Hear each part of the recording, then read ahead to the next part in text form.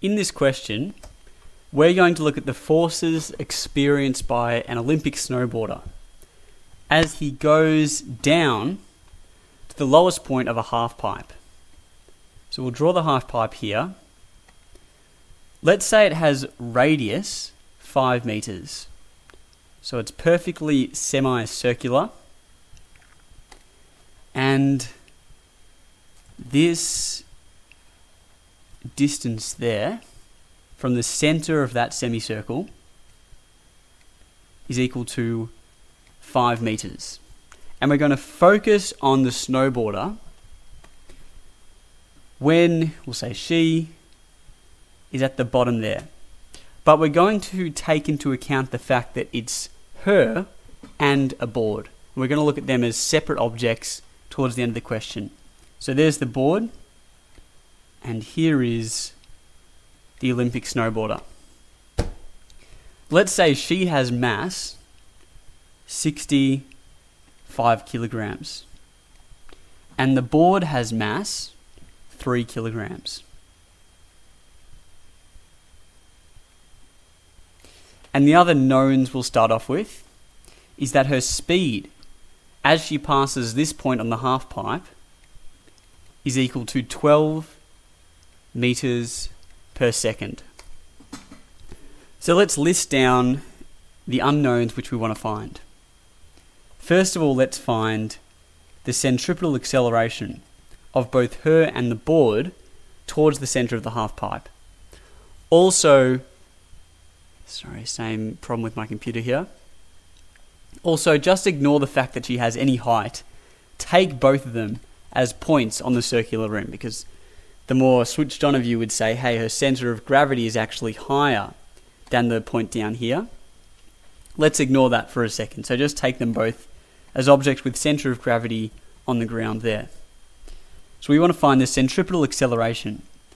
Then we'll find the net force on the snowboarder. Then we'll find the net force on the board. Then we'll find the force of, I'm going to have to say, we'll just say girl here. Girl on board. This will be an interesting one. The final thing I want to find is the max height reached if this snowboarder were to travel up and then make a vertical jump from that point there. And we'll say height above the lip there. So that's the height we want to find in the end. So first of all, centripetal acceleration. I actually haven't included the formula up here, but centripetal acceleration, I'll put it in now, is equal to v squared on r. And if we want to find the force, all we've got to do is multiply, if F equals ma, we multiply this formula by m to get the force formula. So AC is equal to v squared on r, that's 12 squared on 6.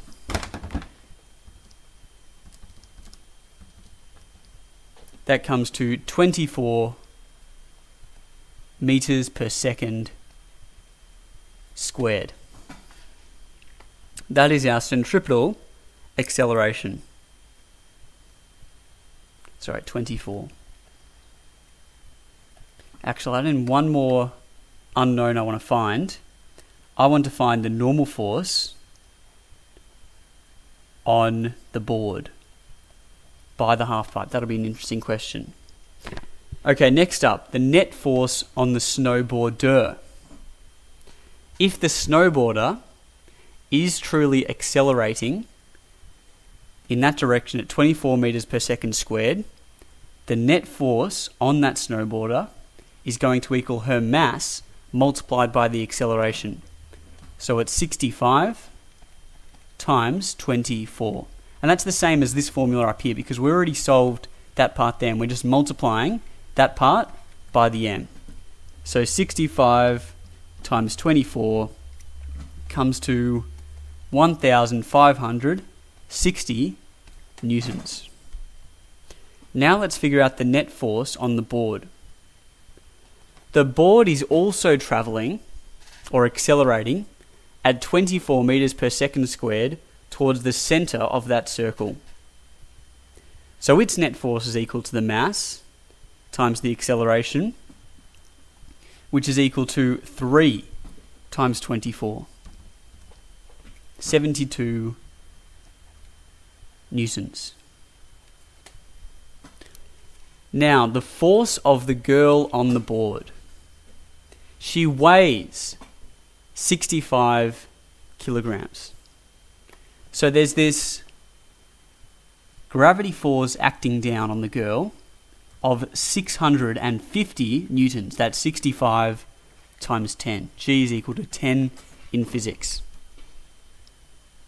The force of the girl on the board has to equal the force of the board on the girl. That's Newton's third law. So we've also got this force, I'll draw it in red, the one we're looking for,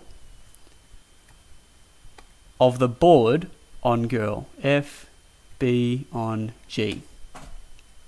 If we find the magnitude of this, we'll also find F, G on B. I've drawn the red force as larger than the blue force because it is. If the blue force were larger than the red force, we wouldn't be getting that net centripetal acceleration in that direction. It would be in that direction instead. So what we've got to recognise is the net force on the girl here is made up of the sum of these two forces. So net force is equal to the red force, F, B on G.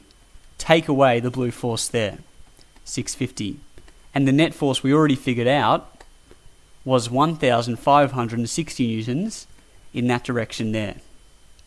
So now if we add 650 to both sides, 650 plus, we get 1560 plus 650, that's 2,200.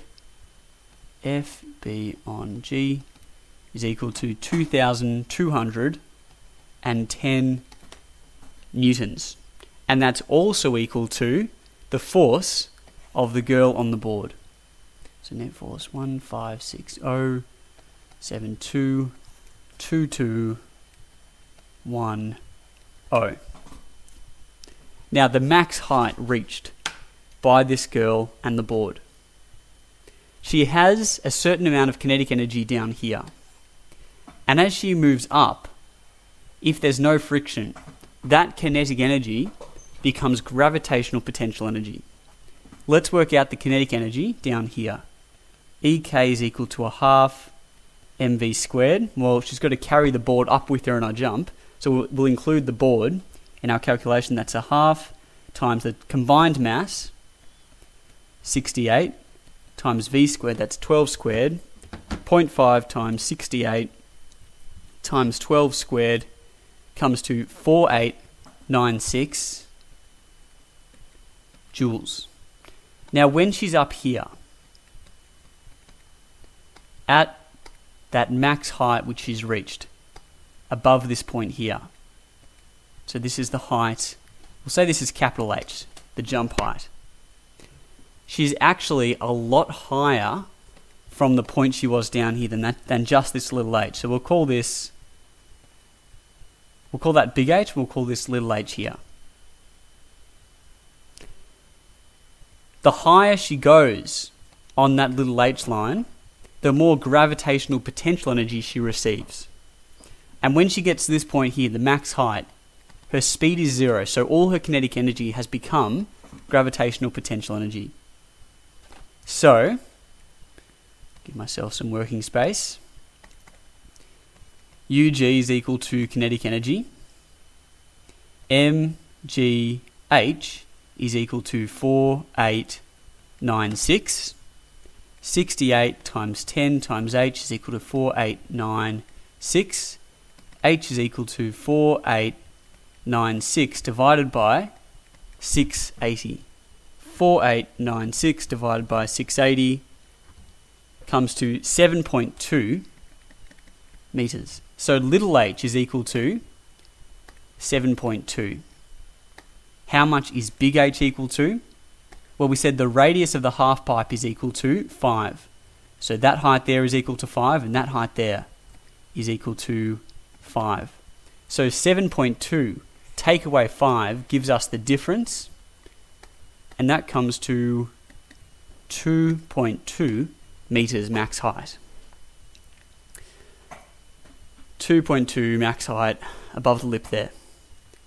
Final unknown, the normal force of the ground on the board. So it's up like that. Normal force. This is the normal force which actually supplies all the force to keep the border and the board moving in that circle. But it's being resisted by two other gravity forces. One here of 650, and another of 30 newtons from the board. Let's combine those. So we have 680. Now the net force keeping these two objects moving in a circle is equal to 1560 plus 72. So we have the net force is 1632. And that force is made up of the normal force on the board, take away the combined gravity forces, so 680. So the normal force is actually equal to 1632 plus 680, which is 2312. Now I'm having a bad physics sense about this last answer here. There may be another way to verify it. Let me think about this. The force of the board on the girl. The force of the board on the girl. The force of the girl. Force of the girl on the board is equal to 2210. The force of the ground on the board is equal to 2312. The difference between 2312 and 2210 is only 102. I wanted it to be 72. 3 times 24, that's 72. So I actually think that if this answer is correct here, 1560 2210. I feel like this answer is correct. If this answer is correct here, then the force down the board is 2210, and the normal force up is a mystery, but I want the net force up to be 72. I actually think the normal force should be equal to 2210 plus 72, 2282. 2282. So I have a disagreement between my results there. I'll leave it as an exercise to the viewer of this video to figure out where I've gone wrong.